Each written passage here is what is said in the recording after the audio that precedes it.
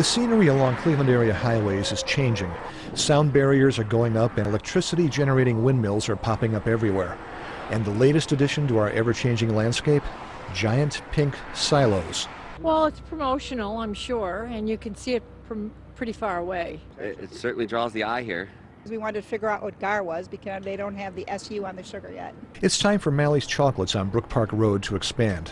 While all the attention is certainly good for business, Dan Malley tells me there's a lot more to it than that. To service our needs with production, we've had to install some silos to help store some raw materials that allow us to manufacture our quality chocolates in-house. Each 88-foot tall silo will hold 100,000 pounds of cocoa, milk, and sugar, the three main ingredients needed to make chocolate.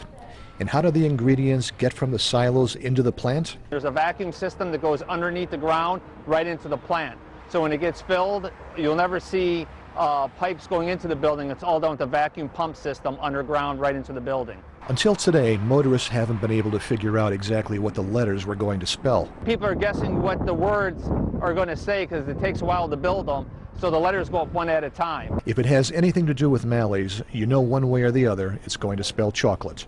In Cleveland, I'm Dave Gopinski, News Channel 5.